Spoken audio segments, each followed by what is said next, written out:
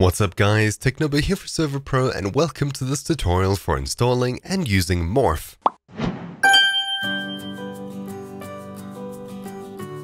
If you've played any Minecraft Forge mod packs, then you may be familiar with a morphing plugin. When you destroy a mob, you gain the ability to turn into it and gain its abilities.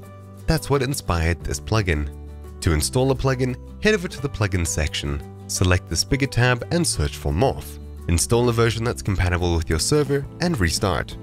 Alternatively, you could download it from the Spigot page and upload it to your Server.pro panel. Keep in mind that this plugin also requires the correct versions of libs disguises and protocol lib to work properly. You can see what plugins you already have installed by going to the Install tab under Plugins.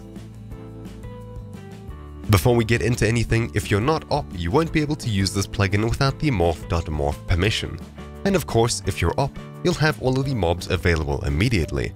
I've given myself the morph.morph permission so I can use /morph. This is the plugin's main command. It brings up this UI that lets you turn into any animal or mob that you've killed. To get new morphs, all you need to do is kill a new mob. I'll just quickly get a mob here, and once I have, you'll see a message in the chat.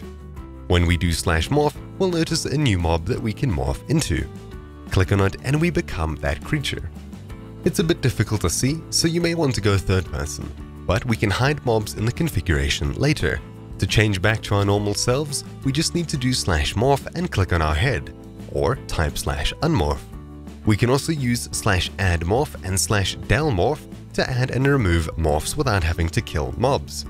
If you can't remember these commands, use /morph help to bring up this list of commands and info.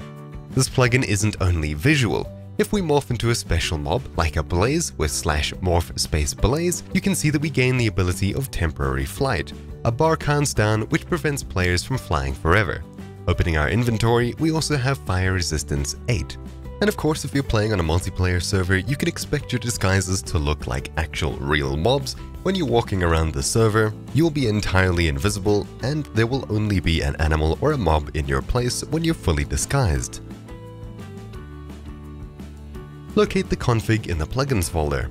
Inside config.yml, we have a few settings for the plugin. While most of these are self-explanatory with good explanations, we have some notable ones like enabled worlds to restrict plugin access to certain worlds, morph power, which controls how long players can fly using special mobs, view self-disguise, which controls whether you see yourself as a mob or not. This helps a lot with that issue where we had to go third person to see. And the last section is the abilities configuration, controlling how long we can morph as each individual mob and lets us set a cooldown for their special abilities. Some of course have their own special settings, such as the giant and slime. Anyways, I hope this tutorial was helpful. If you have any plugin suggestions, leave them in the comments down below. If you're having issues with anything, contact our support team. Thanks for watching, and I'll see you all next time. Ciao.